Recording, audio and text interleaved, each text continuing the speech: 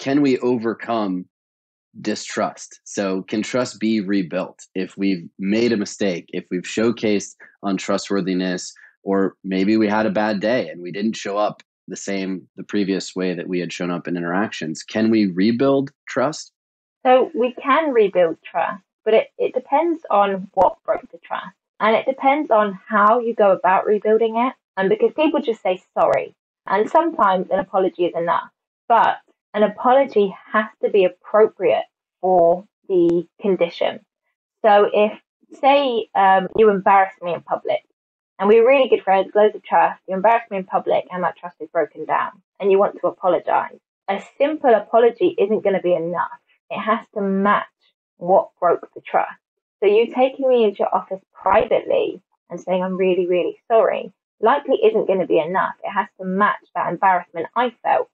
I have to feel like you're doing something that makes you feel vulnerable or you feel embarrassed that matches how I felt.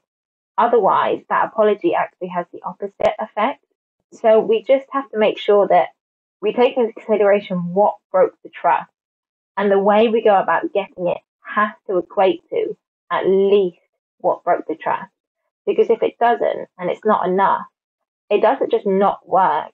It actually has negative consequences, that it brings the trust even lower down.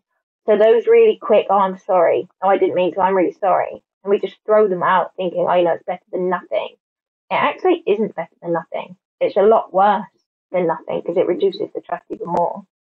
So it sounds like in order to rebuild trust, we have to understand how the trust was lost. It's not something that we can flippantly rebuild, and it needs to match at least the way our contrition needs to match the way the person felt in their losing trust for us.